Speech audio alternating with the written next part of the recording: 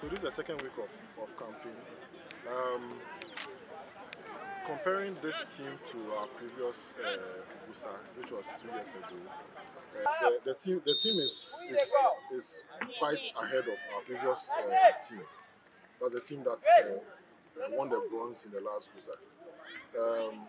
In our first two matches, we played 0-0 draws. There were no goals, so we sort of spent a lot more time working on the goal scoring abilities of the players. And I think today it's improved our performance. We were able to get 3 goals in the game today.